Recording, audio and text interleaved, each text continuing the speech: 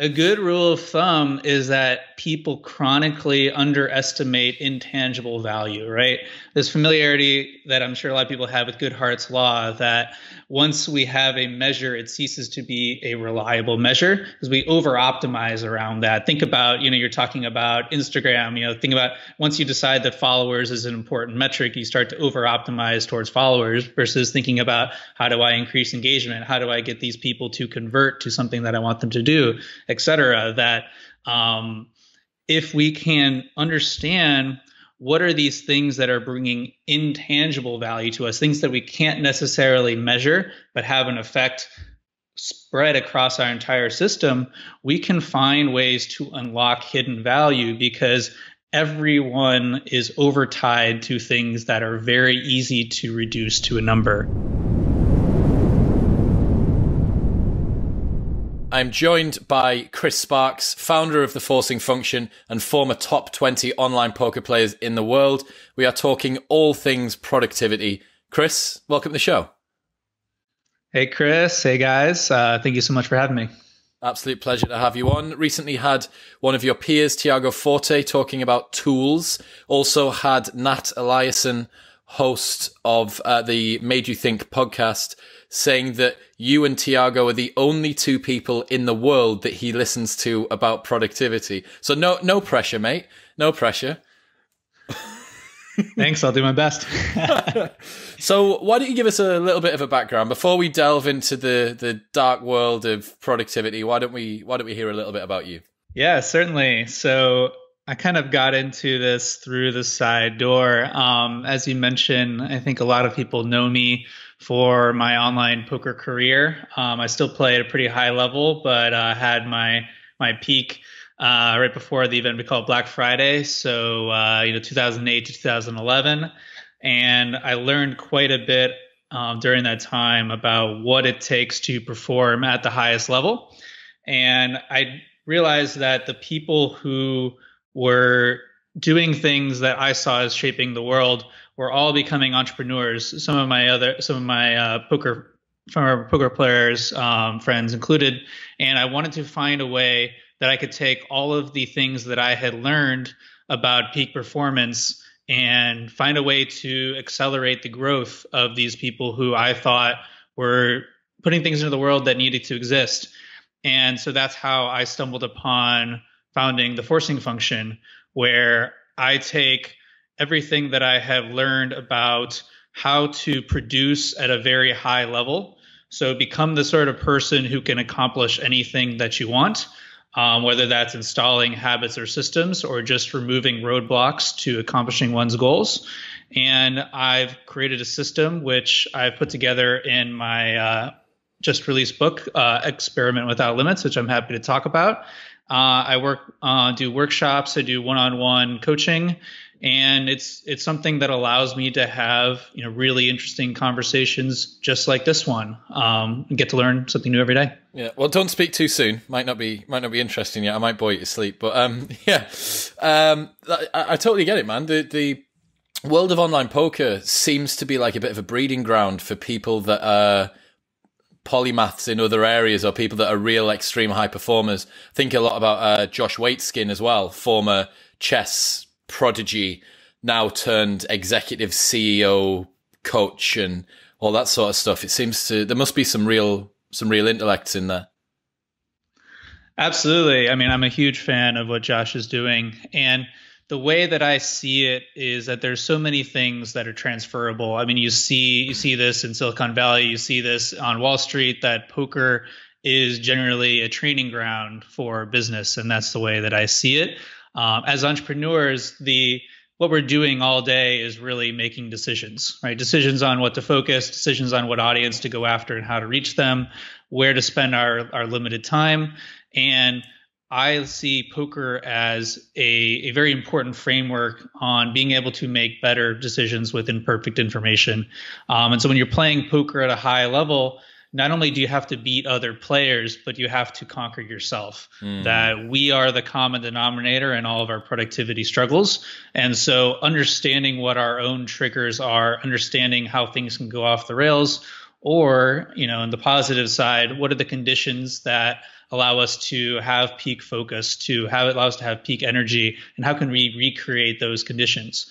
Where if you understand what you're trying to accomplish, it's more or less understanding what are these conditions that I need to have in order to put myself in the position to accomplish that.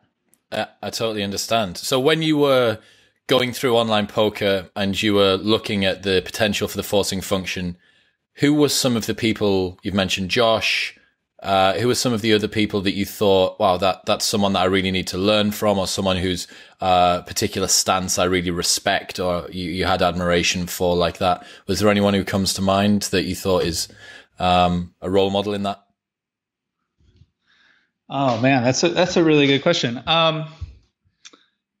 You know, I'll take a step backwards in how I approach all of this is I see my personal system as a collection of the best of other people's systems. Mm-hmm. So as a poker player, what you're doing is anytime someone makes a move against you that puts you on your heels where you're not sure what the right response is, you realize, hey, if I don't know what I'm supposed to do here, this is probably a good thing to be doing to other people, right? That they probably stumbled upon a good strategy, even if I don't understand it yet. Yeah. And so looking to emulate one part of that strategy until you can internalize the reasoning behind it, right? And so the same way, when you're looking at, who do I want to emulate? I always start from, do I want this person's life, right? This person giving advice, like, do I want to have a life that's similar to theirs, where no like one dimension can be taken away outside of the whole system, right? So people look at someone who's hyper productive, but the question is, do you want to be that person? The answer is no, right? Classical example is everyone really admires Warren Buffett. No one necessarily wants to be Warren Buffett, right? I mean, maybe Warren Buffett 50 years ago, but I digress. So where I'm looking for is who are people who are living in a way that is in alignment with the way that I'd like to live. And high level, I want to be learning every single day. I want to go to bed slightly better than when I woke up. As far as I know something else, I've discovered something new about how the world works. I understand myself a little bit better. And so when I'm looking for examples, I'm looking for people who embody that. Now, that being said, it can be really interesting to look at true believers, people who have a fully fleshed out system. Let's see, a couple of people that come to mind. I mean, as far as productivity goes, huge fan of David Allen. Don't necessarily want to be David Allen. Huge fan of Nassim Taleb. Don't necessarily want to be Nassim Taleb. But I can take off pieces of their system, people who are very, very opinionated about all things. What are the things that resonate with me? And how can I integrate pieces of what they're doing into my own system? I think a big error that many people make that they get onto this personal development treadmill is that they keep switching systems wholesale rather than taking off pieces of what other people are doing, forming what I call small experiments. Like, if I add this, if I make this small change, does it have effect on myself overall? If it does, I can double down. If not, I stop it. And where a lot of people see is like, oh, this new tool, this new system, like this is going to change my life. This is going to solve anything. And the problem is that none of these things are going to solve your own problems because we are always the common denominator. And the ironic thing is that this incremental approach in that I change one small thing every day in a positive direction adds up to compound returns. And that's the true way that progress is incredibly accelerated, not these one-time heavy lifts of today is the day that I change everything type of stuff. Yeah, I'm laughing for a number of reasons. Firstly, because Jordan, who is one of the guys that's a part of the Modern Wisdom Project, often uses a quote from Naval, which is talking about you can't just have a piece of someone's life, you have to have the whole. And that, just for people that are listening, it's a really lovely tool to use. And especially, I've done a little bit of reality TV. I swim in waters of Instagram influencers and stuff like that. And a lot of people desire that, right? Like, they look at that person and they think, oh, that's a cool life, or that person's got that, this and that going on. And it's like, I'm telling you from firsthand experience that a lot of those people, you would not be able to be paid to have their lives. It looks good. Some of the bits are great, but some of the bits aren't. You're totally right as well. The person who's incredibly industrious, you have no idea what Elon Musk's relationship with his father's like. You have no idea what Elon Musk's bed routine in terms of his headspace is like on a nighttime. Yeah, it's great to say that this guy's taking us to Mars and that he's making that Tesla's this amazing, cool company, and he is.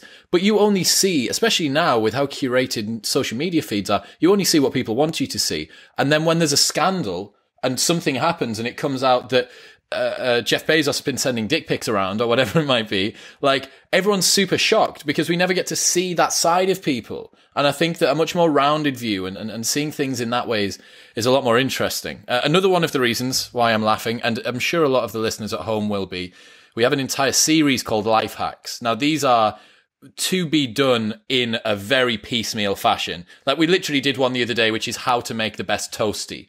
Like how you make the best toasted sandwich. And we all gave our opinions on the best toasted sandwich.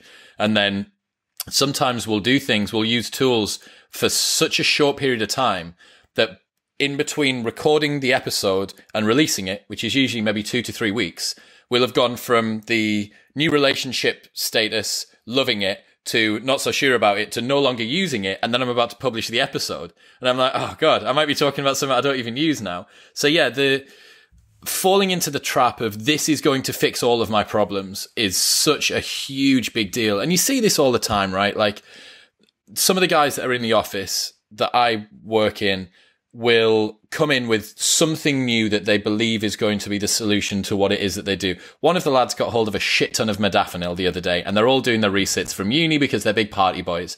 And they came in, he's like, man, like, let's get on this modafinil. I'm going to do this, that, and the other. I'm like, guys, all of you are taking modafinil and you've got your notifications on your phone next to your laptop.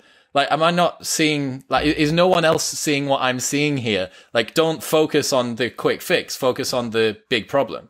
But yeah, I think it's so much of the stuff that you've said there really strikes a chord with my experience as well personally. And it's difficult not to get seduced, right?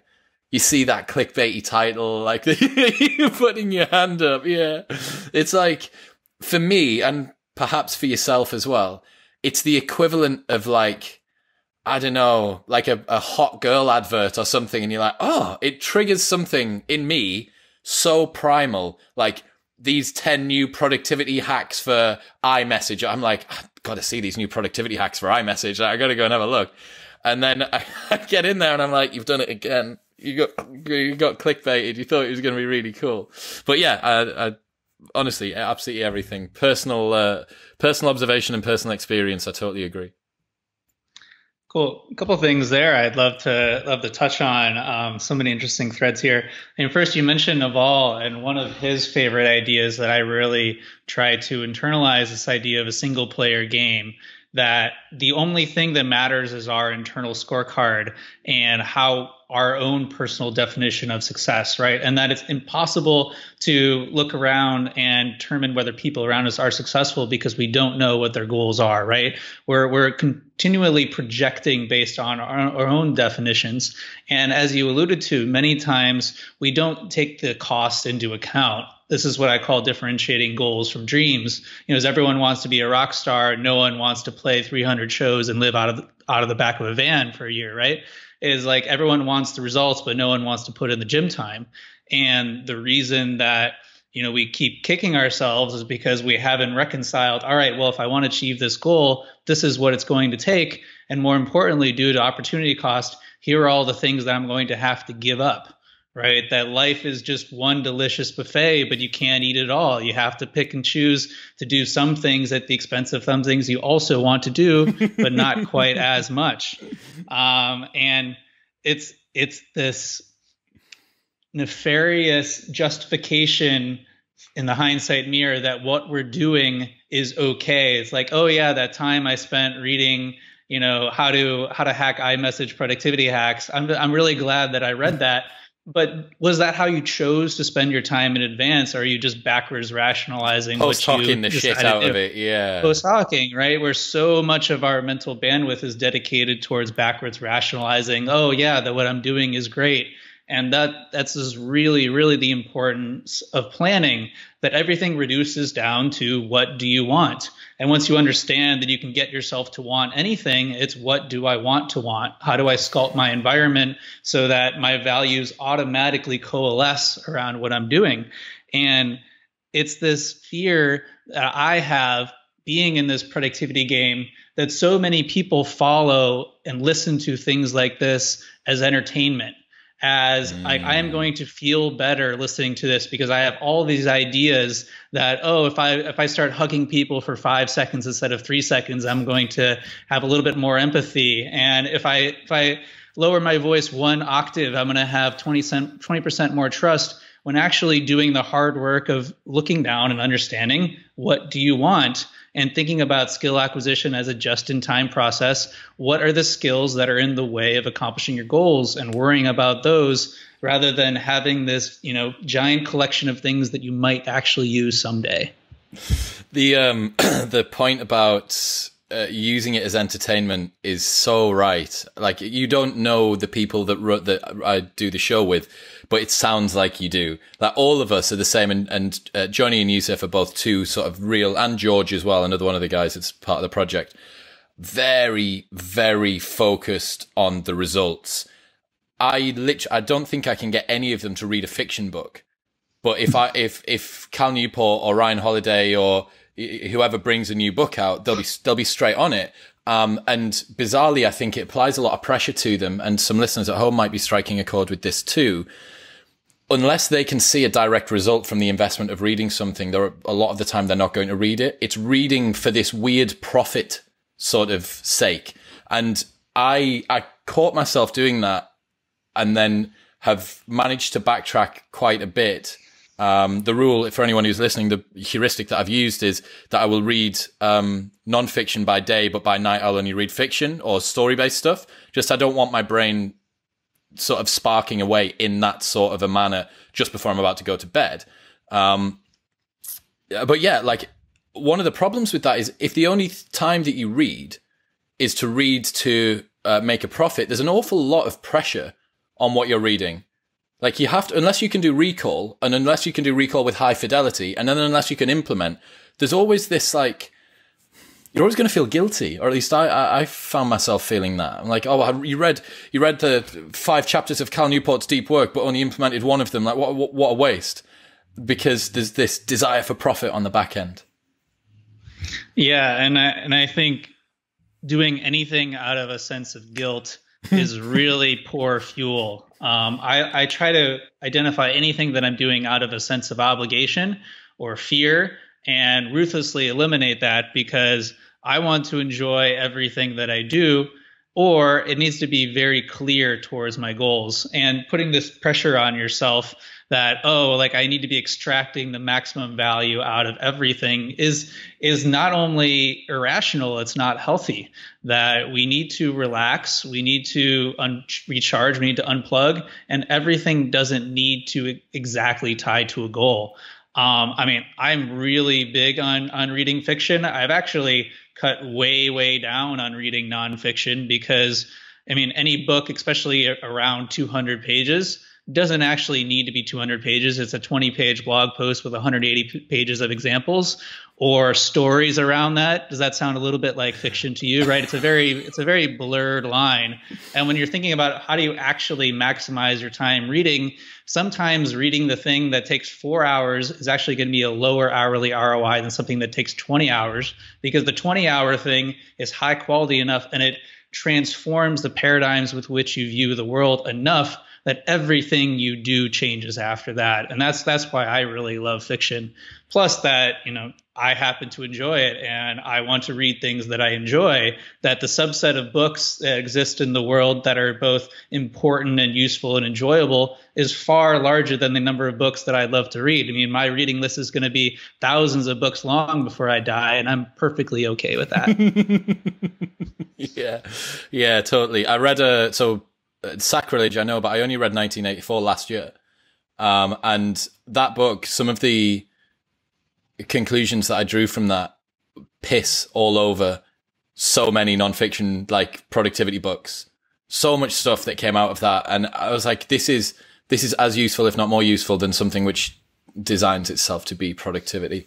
So Yeah, and the whole notion of speed reading is that you can extract information is faster. The point isn't to extract the information. The point is to prompt yourself on your thinking and to sit with it and think about ways to apply. And it's the more time that you spend with a book, the more you get out of it, and it actually has compounding returns rather than diminishing returns. I mean, that whole notion of, how do I take in information faster? How do I listen to this podcast at 3x instead of 2x? Yusuf, so you've got this on at counterproductive. 2.5x. I know you do. I know you've got this on at 2.5 times speed, and Chris is telling you to slow it down right now.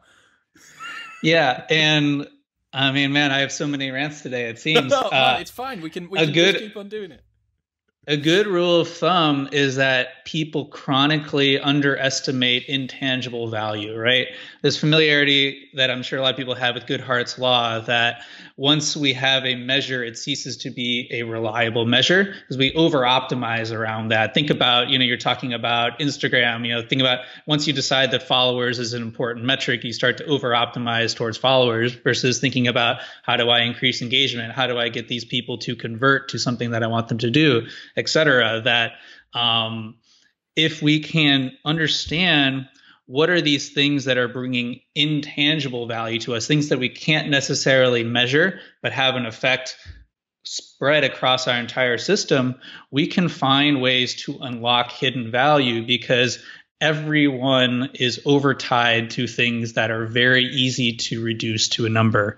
And I think this is probably a good transition to talk about Experiment Without Limits of it. Is the huge reason why I decided to start it is because I felt myself falling into this trap over and over and over again. Is I can't do anything to help people. I don't know enough. I'm not enough of an expert. What do I have to offer? Thinking that knowledge is the limiting resource for people.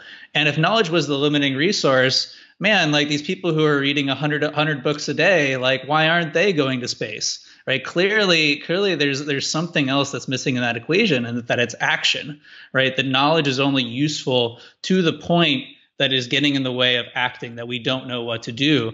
And I realized that, from poker, all we do is hoard information, that's how we win against our opponents is information asymmetry, that I was carrying this over to my personal life, that I was hoarding my information, thinking that I had the secret. I decided it's like, I want to burn these bridges by by open sourcing everything that I know. And so I took if I could only, the old, if we lost all information about science, Feynman is, okay, well, we know the universe is made from atoms. We can build everything up from that. I was like, if everything we had learned about performance was forgotten, what could I share with people and so that they could build up from that and find a way to build upon these principles, install them in their own lives. And that was the birth of Experiment Without Limits. Is here is everything that I know, like take it for free. And my hope is that this will illuminate the opportunities that people have and actually spur them to take the action, where the knowledge itself has no value until they actually act upon it. Yeah. So having gone through Experiment Without Limits, one of the things I have to say, first off, is it is very action focused. Every page is a task. Every task has a time predictor of how long you think it's going to take you. There's augmented ancillary information, which is like, this is something that you might want to do when you're doing this, and all this sort of stuff. A really cool point. I'm in the middle of writing my first ever online course, and a really cool point that I came across was from LinkedIn, and it said that the word strategy or strategist is in the top 10 bio descriptors on all of LinkedIn. Top 10 words, strategy or strategist, but executor or execution doesn't even feature in the top 1,000. And I think that asymmetry of people who like to plan versus people who like to do, people of talking versus people of action, I think that you've hit upon a real gem there, which is just by doing stuff and learning by doing and just trying things out, you get a lot further than kind of this circle jerk of information / reading / whatever it might be. That's my hope. As I'm trying to get myself out of the treadmill, these are all the things that I follow and I keep coming back to them. And I know that if I think that one of these hacks is something that's holding me back, I should just redo one of these experiments instead. That I'm clearly missing something obvious as far as an opportunity or bottleneck. Yeah, I get it. So let's take us through. What do you think people need to know first from Experiment Without Limits? Or if you were doing a productivity MOT for someone, if you were having a little bit of a breakdown, taking them into the garage, looking under the hood, where would you start? Yeah, so I would say it breaks into two parts. So the first part is the fundamentals, right? So you need to have the fundamentals down before you start optimizing, right? Thinking about your co-producer who's taking modafinil before he hasn't turned off his notifications, right? There's these last mile solutions that everyone wants to jump to before they have the strong foundation. And for me, the foundations are goals, systems, and habits and routines, right? So first, goals. I structure out how you can figure out what you want and how you can frame it in such a way that it's achievable, it's actionable, that you know when you will have achieved it, right? Once you know what you want, you have a very easy litmus test for things that are on the path that are not on the path. Systems is more or less my way of thinking about how do I accelerate progress around that path? How do I make it easier to make progress? And it really focuses on these three key principles of leverage, bottlenecks, and feedback loops. So leverage, how do I get more for less? Bottlenecks, how do I identify what is most holding me back? And then feedback loops, how do I know if I'm making progress, right? How do I know if my efforts are tracking towards my goal? Habits and routines, everyone knows how to create habits, knows how to create routines, but it's something that's very easy but not simple. And so I'm really trying to break down, if you follow this system, you'll be able to install a new habit every month, right? That's 12 new habits a year. How many people start 12 habits a year? Thousands, millions. How many people actually add 12 habits a year? I would say, 1 in 100 people. And all it comes down to is just adding one at a time and everyone knows kind of the power of habit, but people actually don't think through and practice and plan out when they create a habit, what the trigger is, how do I make it ridiculously easy to do, and why am I doing it? And it kind of, outline those in step-by-step portion.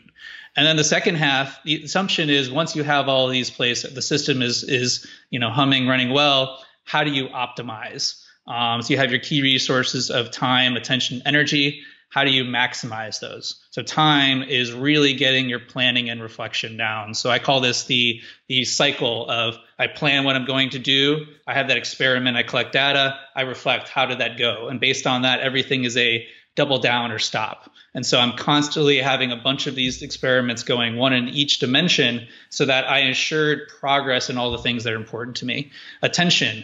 You're talking about notifications. Attention is primarily about understanding that everything that is not your top priority at this given moment is a distraction. So how do you create a default so that the thing that is the most important thing right now is the only thing you're going to do, and that everything else, you make it harder, you add friction to it. Energy, we were talking about last mile. How do you get your sleep, your exercise, your diet nailed in, automatic, solved, so that you don't even have to think about it? And then we can talk about, what do you do next as far as, caffeine, supplements, et cetera. But, 99% of the value unlocked there is sleep, nutrition, exercise.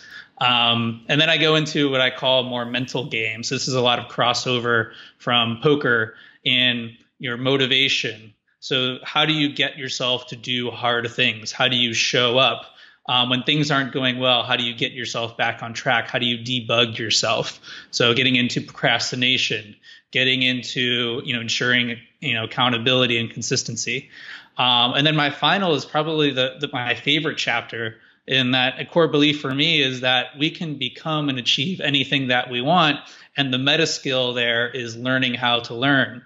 That the only thing that's in the way of our goals is the skills necessary to achieve them. So the final chapter, Accelerating Learning, I break down my process for self-transformation and how do you acquire any skill in an extremely efficient manner.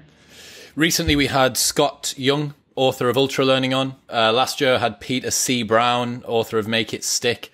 Tiago Forte's been on earlier this year. James Clear, author of Atomic Habits, has been on earlier this year.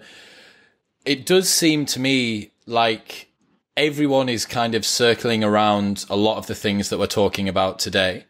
Why do you think it is that so many people have this, I'm going to say obsession, but I'm going to use the word, this obsession with optimizing and productivity? Obviously, we all want to get more done in less time, but is it just that no one or a lot of people aren't finding the solution or sticking to the program, and therefore there's constantly a gap in the market for someone to come up with something new? Is that why, or is it something else? I wonder whether you've thought of that.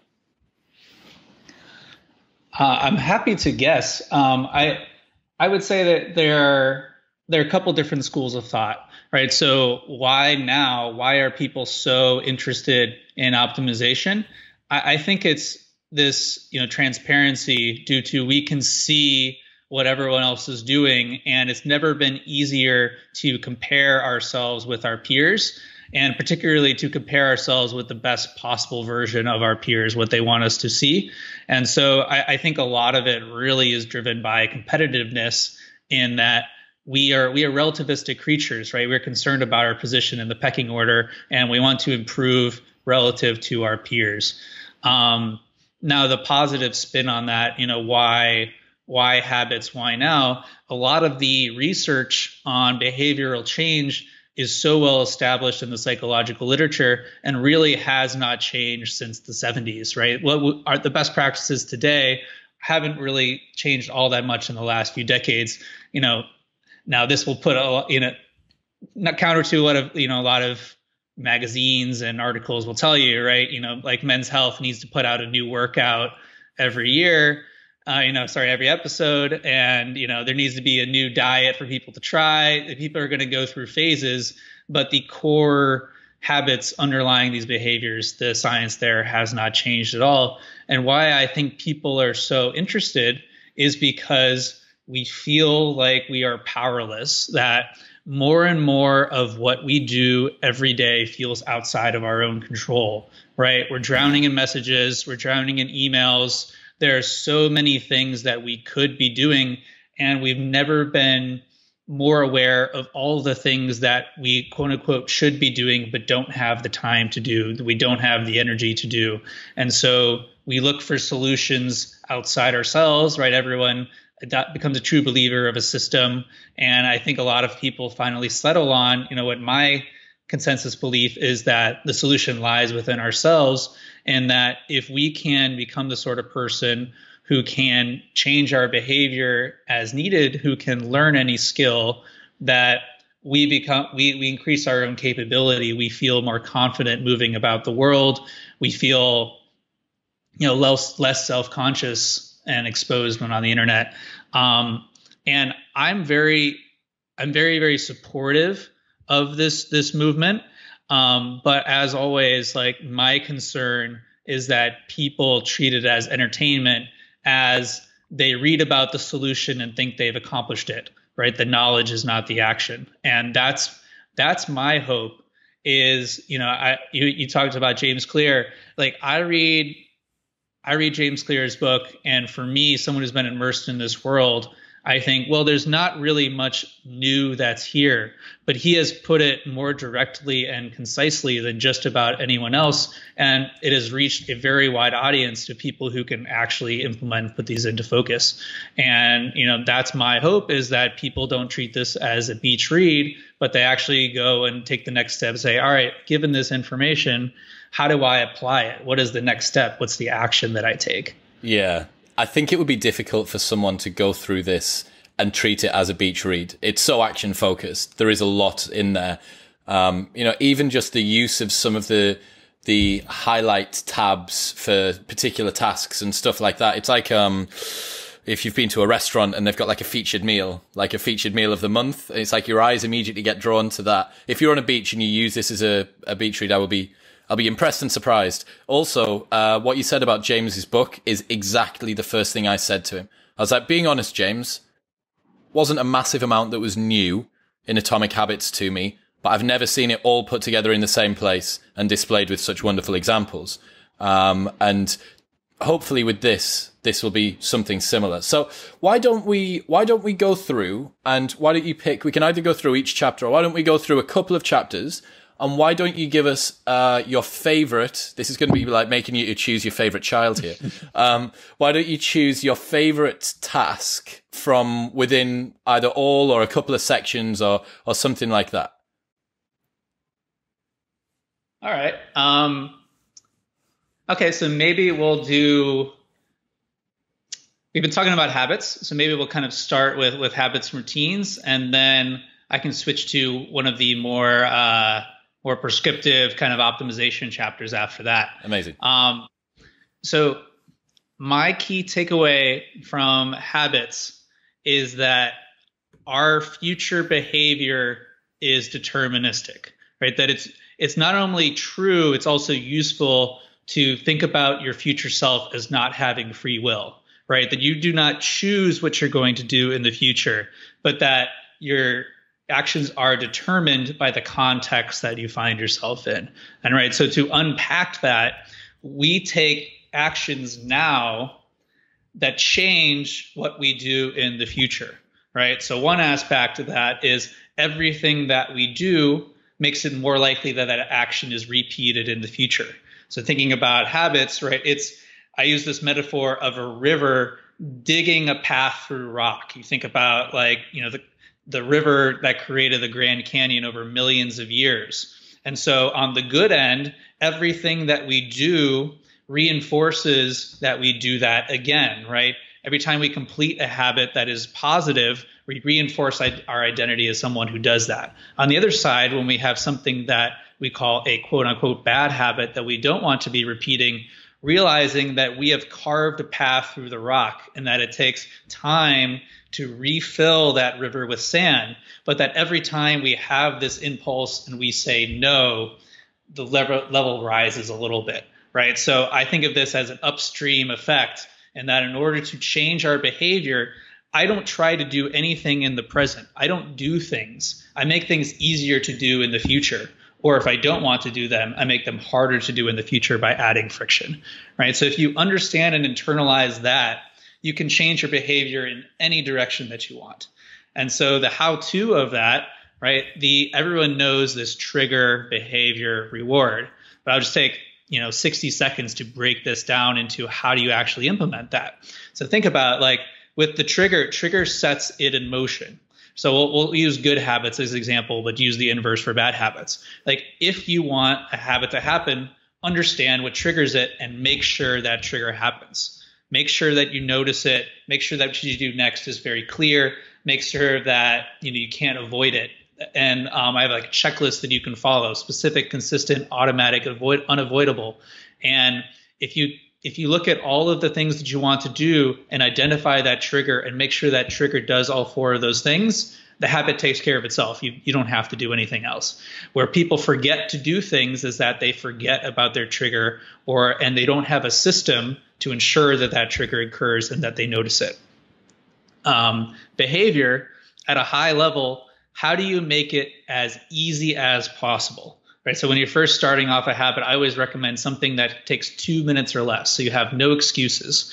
And it is like auto opt-in, that it just happens, like not worrying about the results, right? Everyone has this heavy lift and like you haven't worked out. It's January 1st. And now all of a sudden you're going to go to the gym every day for 2 hours. Well, that's not going to work out too well. But if it's all right, at 9 a.m. after brushing my teeth, I'm going to do 5 push-ups every single day, right? How can you say no to doing 5 push-ups? But before you know, you have a chain that you can start to build off of where 5 can become 10, can become I go outside and do push-ups, I run around the block for 10 minutes, etc. And before you know it, you're an Olympic weightlifter.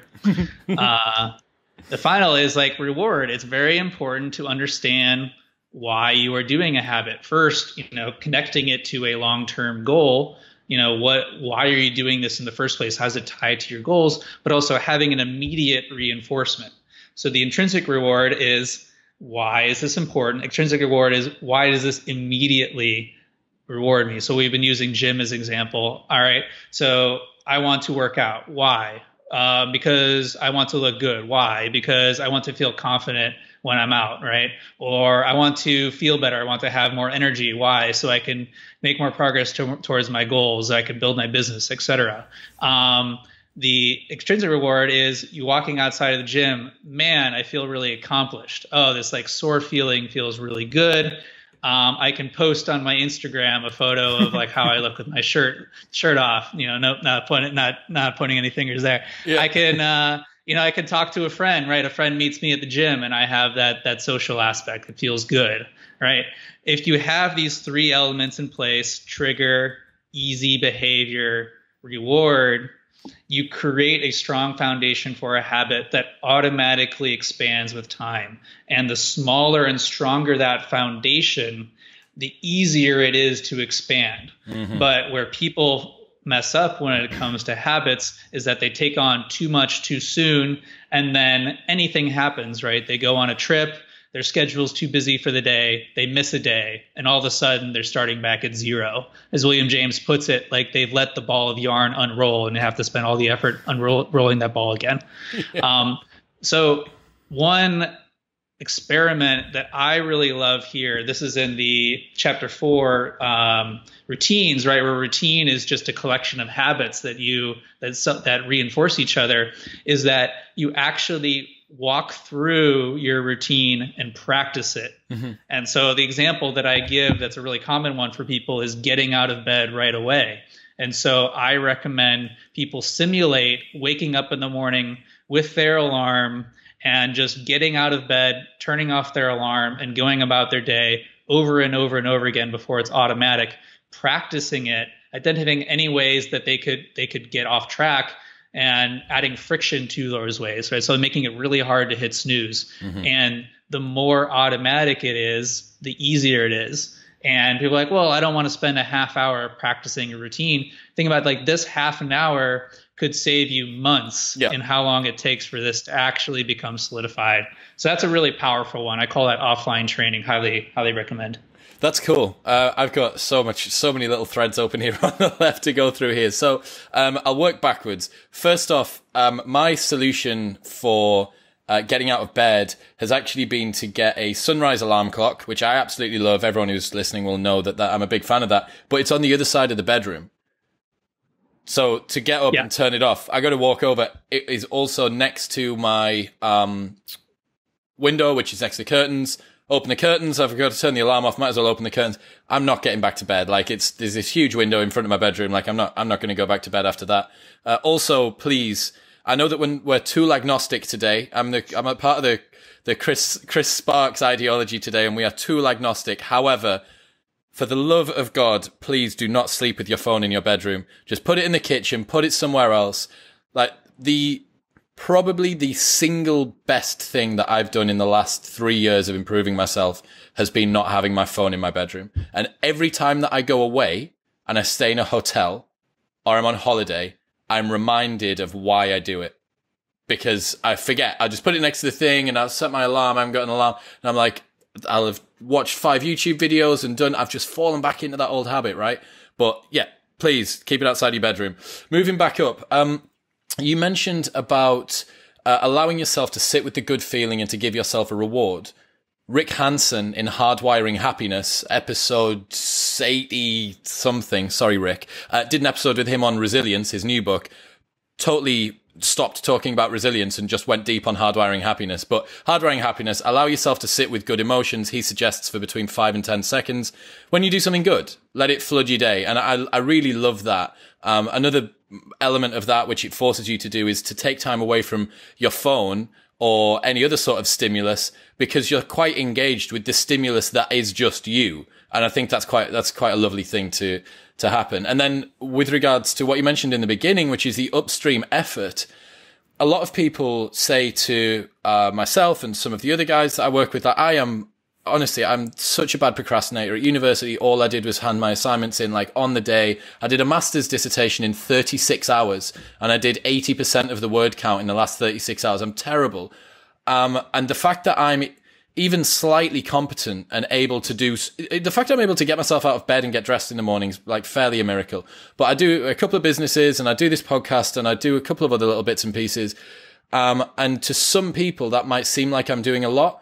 And yeah, in the first place, it was hard. Like when I started trying to publish one podcast a week, I was like, oh my God, like this is taking a long time. The systems, I haven't got my systems in place. It takes me longer. It's effortful. I keep making mistakes. And then I stepped it up at the beginning of this year. I made a promise to the listeners that as long as I'm in the country, they'll get 2 episodes a week. And then after a month, I was like, you fucking idiot. Like, why did you decide to do that?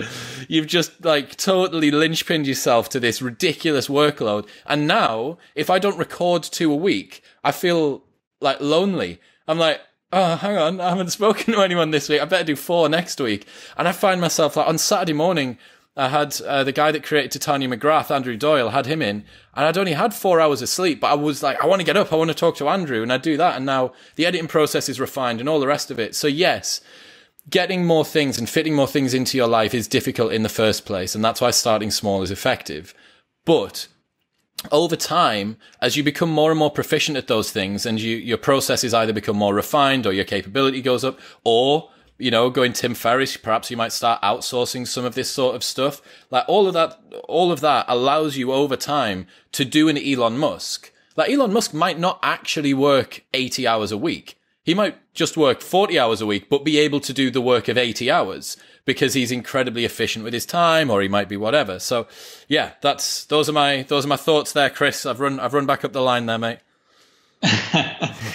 Yeah. Maybe we should talk about procrastination next. Let's do it. I really need some help with that. Yeah. I think you touched on a very important concept, which is, win the first hour, you win the day. That how you start the day really matters as far as setting the tone, and that having something that's important to you that gets you excited and out of bed is maybe the first important thing that you have, right? That no amount of productivity techniques are going to get you to want to do something that you don't want to do, right? Mm-hmm. So start with a goal that feels good, that's important to you. And that everything that you pick up, you need to put something else down, right? That productivity usually comes from doing less things rather than more, but you do things of higher average importance, right? And so you accomplish more by saying, all right, I'd like to do both of these, but this is more important. So I'm going to put my focus here first, and then I switch. I talk about this as serial rather than parallel. So the key to procrastination is getting started, right? Once you're moving, all right, a body at rest tends to stay at rest. A body in motion tends to stay in motion. It's like, do whatever you can to get moving. Think about this as a verb change. Like, I am going to publish a podcast to I am publishing a podcast. I am going to write a blog article to I am writing, right? There's a very subtle difference, and all you do is you write the first word, you open the document, right? You take the very first step. And so conquering procrastination is finding the reason that you are not starting and reconciling that argument with yourself so that you start, and before you know it, you're underway. One of the things, to interject there, one of the things that Laura Vanderkam talked about, I don't know whether you're familiar with Laura's work, Off the Clock. So she's a time management expert. Highly recommend. I'll send you that's it. I'm going to get another play here. I'll send you the podcast once I'm done. And on that, she has this really cool little way that she reframes things that she doesn't do. And a lot of the time people say, I don't have time to do X. I don't have time to do Y. Whereas she reframes that. Whenever she catches herself doing that, she says, it's not a priority. It's not a priority. Because that changes it from being outside of your control to being in your control. And it forces you to question, actually, how much do I want this thing? And if I do want this thing and I'm not doing it, why? I really like that reframing. It strikes a chord with what you just mentioned. Yeah, I think it's a very good thread that we've been coming back to, that, time, how we spend it is a reflection of our priorities, and that if we're not doing something, there's a reason, right? And getting in touch with that reason, understanding why, is a much more effective way of discovering why we aren't doing it, or if it's even worth doing in the first place, so we can eliminate that guilt we're feeling about it, and sleep better at night, be happier, etc. I love what you're talking about as far as Rick Hansen, where focusing on our subjective experience in how can we make the things we're going to do anyway more enjoyable. And the habit that he recommends is take literally 1 minute after you do something and just say, wow, like, wasn't that great? Wasn't that fun? Aren't I glad I accomplished that? And the transformation that makes when you go throughout life saying, wow, like, this is so much fun. Like, I can't believe I get to do this. I can't believe people pay me for that versus like, oh my God, like Monday again, I got to show up and do this and do that. Right. If we enjoy things, we eliminate a lot of this perceived activation energy to get started. I mean, you touched on something that's very core to me, which I call as a forcing function, where you put something in place that changes your default behavior, right? Where before your default behavior would have been, all right, well, I'll put a podcast out when I feel like it, right? When I have time. But you've made this commitment to your audience that says, I'm going to put 2 episodes out a week. And then you have to reorganize your personal system to follow through with that promise, right? You've created a new default as like, well, I'm going to find a way to put 2 episodes out a week. I've now created that as a top priority, and now my time will have to reflect that.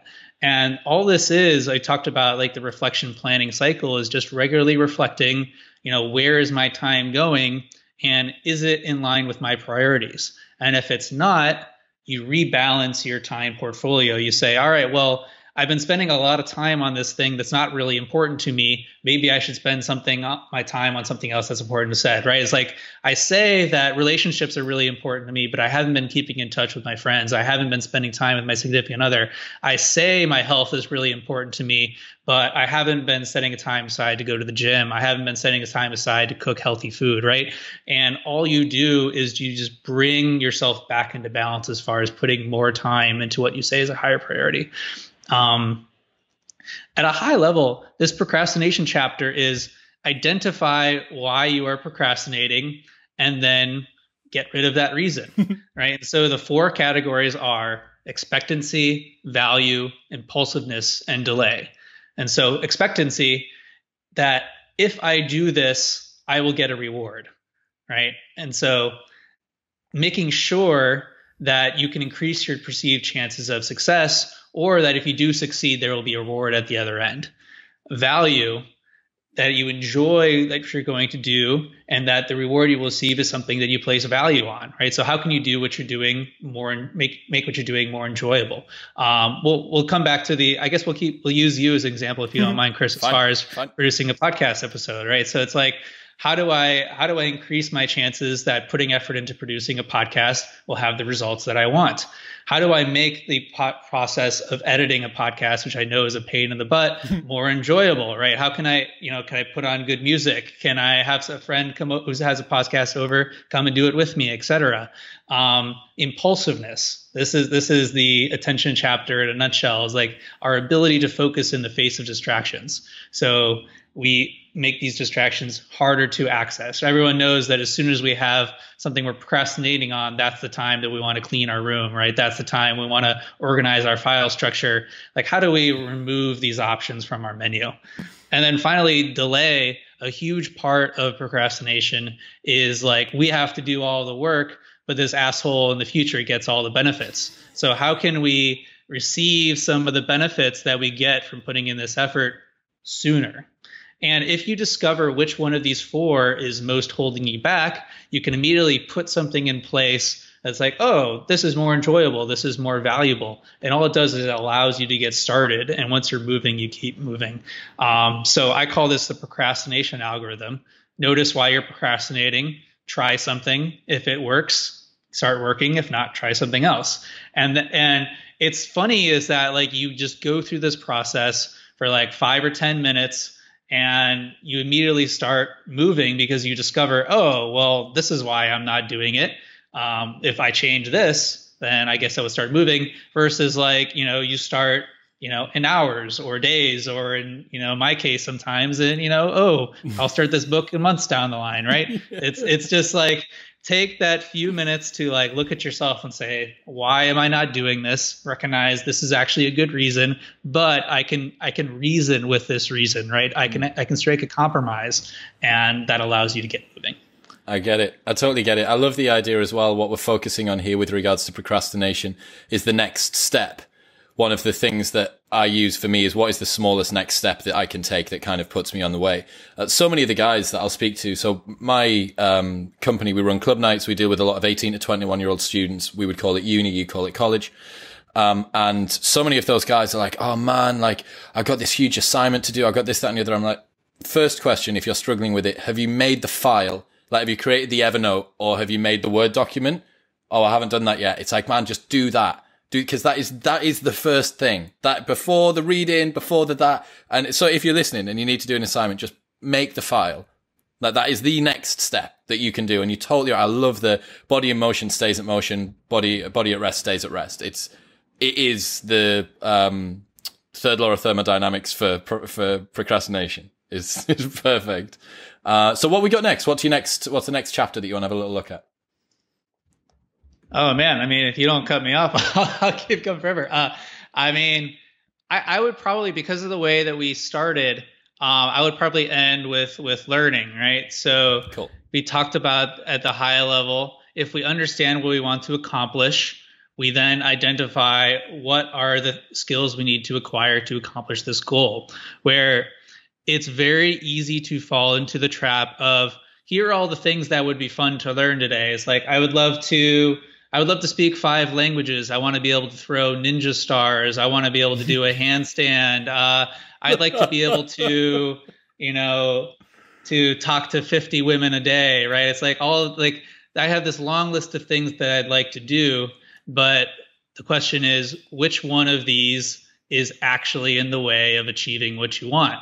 So I call this identifying your highest leverage skill. First, like, what is your most important goal? What's the biggest goal that you have right now? And then create a picture, like, what is the version of yourself who is accomplishing this goal, right? It's like, what does a day look like for them? What are they doing? What are they capable of that you are not yet capable of, right? Whether it's not something you do, or it's something that you'd like to do at a higher level.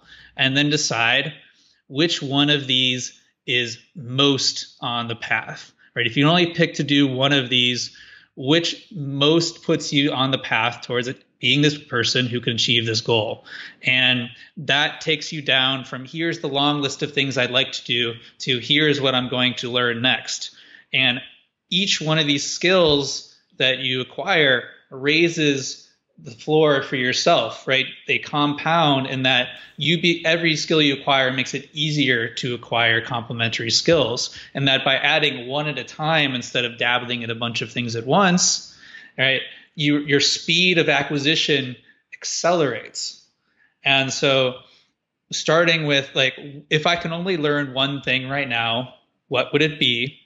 And then you create a plan and you decide, all right, well, how good do I need to get at this, right? We don't need to become experts in anything. Sometimes you think about 80-20 rule, that acquiring competence is enough for us to move on. And we frame this as a hypothesis. Like, I think that I can accomplish X, then I will be able to move on to the next thing. For me, I'm trying to relearn Spanish. I say relearn because I've forgotten quite a bit. And so my test is, I'd like to be able to have a half-hour conversation in Spanish with a local without them knowing that I'm learning Spanish, right? And if I can accomplish that, anything beyond that is extra. But if I can accomplish that, like, I get most of the value. And so how do I get towards that? It's like, that plan is, what is the most direct path towards having 30-minute conversation with a native speaker? It's probably having very short conversation with non-native speaker, and then working my way up to longer conversations with more accent. But you see, once you know where you're heading, it's very easy to create a clear path to get there. And it's much more effective way of learning. So that's really what I recommend is, for me, my dream was, I just wanted to spend all day learning things, but I realized, like, the only point of acquiring skills is using them. And so let's start from what skills do I need and how can I effectively acquire them so that I can accomplish the things I actually want to do. Yeah, there's an analogy that Yusuf, one of the co-hosts, uses where he talks about his ruthless indexing of information. And he says, he's going to kill me if I get this wrong. I think his Evernote has like over 1,000 summaries of one kind or another in. And he's done 2 degrees, one of which was medicine. He runs an online business, but he also coaches people for online business. And then also is into like highly into meditation, all this sort of stuff. And you just think like there is just this ruthless indexing of all this sort of thing. But it would be much more useful to have had 10 books and implemented all of it than it would have been to have had 1,000 and you can just reference it and then maybe remember some of the bits that we've gone through on that. So Chris, I've absolutely loved today. One question, and it might be a difficult one. A lot of people might be thinking that, bring it on. I'm going to bring it. Don't you worry, I'll bring it on. A lot of people might be thinking, this all sounds great, Chris Sparks, productivity guru, but I don't know where to start. I don't know what I'm supposed to do. Maybe they've got Experiment Without Limits in front of them.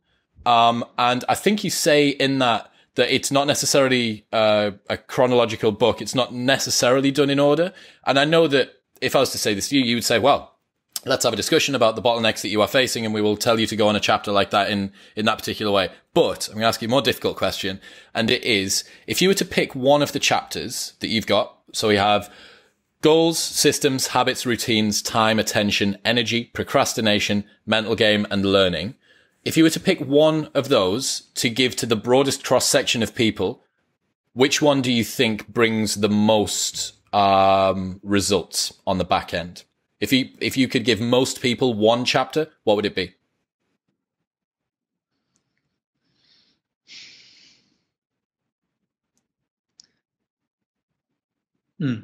Well, no, it's a very good question. I think I would have to go with goals. I really come down to that having everything progresses naturally from a strong foundation, and that a lot of wasted effort comes from not knowing what we want.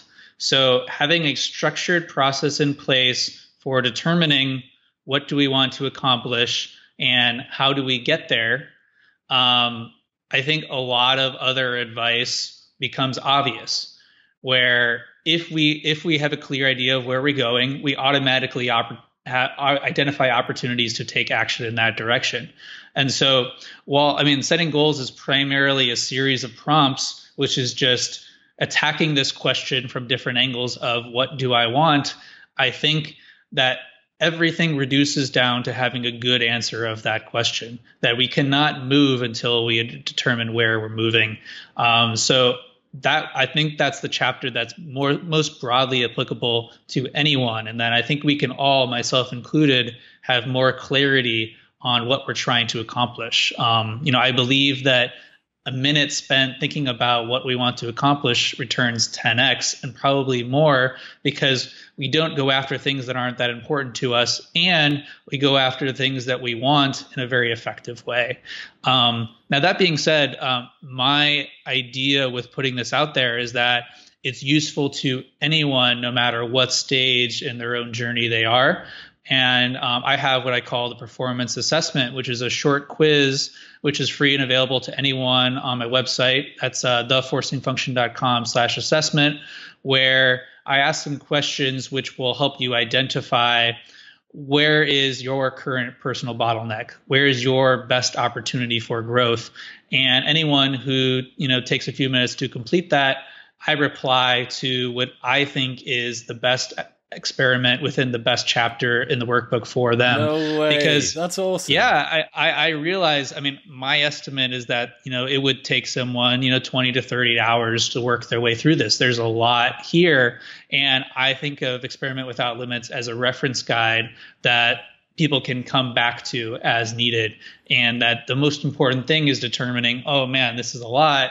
Where should I start? And so I'd like to eliminate that sort of friction for people. Said, hey, based on what you need right now, I'd recommend starting here. So yeah, that's something that I offer to anyone. That's theforcingfunction.com/assessment. And yeah, experiment without limits, which we've been talking about a lot today. I hope if it's something that interests you, you can download it for free at theforcingfunction.com/workbook. Amazing. Everything which we have gone through today will be linked in the show notes below. I tell you what, I'm going to finish on this note and talking about the checklist that you have, and then the review on the back end, and then the subsequent book, Experiment Without Limits. You know what it reminds me of? Reminds me of Jordan Peterson's online courses. Have you done those?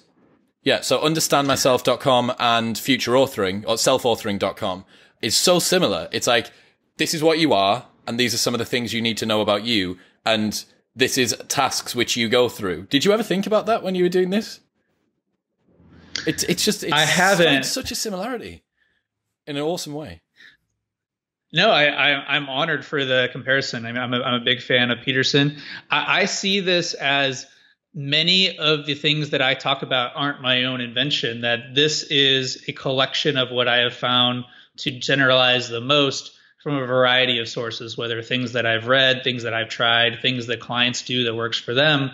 And so I'm happy to hear that what I have to say is said elsewhere, because it's validation that what I have to say works, right? It's like the value here is not in the information. The value here is in the application. And so I say is like, do any course that you're actually going to finish, right? There's nothing out there that you can read that's going to change your life, but until you apply it, and then who knows? Amazing. A good analogy that I remember there from one of the guys was that you don't go to an art gallery because the artists that made the work are in there. You went because they display a well-curated list of art. And this is the same thing. James Clear, Atomic Habits, probably the best book that I've read this year in terms of nonfiction. Again, all that stuff's available online, but it's curated together and it's delivered in context and all that sort of stuff. Chris, man, today has been amazing. I know that I'm going to get hassled to get you back on, so I hope that you're ready and willing for a second episode, because you will be getting an invite for it. Everything that we have linked will be in the show notes below. If we go to theforcingfunction.com/assessment and see if we can run Chris into the ground and totally ruin his day by making him do absolutely loads of these reviews back to us, that would be great. Links to Experiment Without Limits. It's only 90 pages, something like that. Quite a short book, 91 pages. Like, it's 90 pages long. It's an ebook and it's free. Read it on a Kindle. Get it on your computer. I will be going through this. I'm actually going to be going through it with a couple of my clients as well. So if you are listening and you want to go through it with me, feel free to drop me a message at ChrisWillX, wherever you follow me. And I'll tell you where I'm up to. We can kind of do like a Chris Sparks productivity book club thing and see if we can make ourselves a little bit more productive and performance a little bit more peak. If people want to get in touch, Chris, other than the Forcing Function, where can they find you? Thanks for having me on, Chris. It's been an honor and a privilege. If you're doing a part 2, would love to, keep talking about this stuff, kind of check in how things are going. Yeah. And yeah, this doesn't need to be a solo journey. The science is really clear that if you have someone you care about, a friend, a family member who's interested in these things, a podcast host. Podcast host. Yeah. If you do it together, you greatly increase your chances of following through and taking action. So yeah, highly encourage that. If it's something I said today, resonated, please get in touch. As I said, my company is The Forcing Function. So that's theforcingfunction.com. I'm on all the usual social media channels at Sparks Remarks. And, I'd be happy to hear from you. Yeah, I'd be happy to hear from you. Is like, I put this out there to help people. And so if people are using this, tell me what's useful, anything you've got out of it. Like, that's very useful feedback for me. And it would really be validating to hear that, something I said today was valuable, something you found in Experiment with Limits was valuable. So yeah, send me a message. Would love to continue this offline, Chris. Thank you so much. Amazing. Thank you very much. Guys, you know where to find us. Please like, share, subscribe, do all that good stuff. If you are listening for the first time, give me 5 stars wherever you are listening, because it really does make me happy. Honestly, I'm in the midst of Freshers Week nightmares at the moment, so any little highlight in my day is great. Chris, until next time, thank you, man.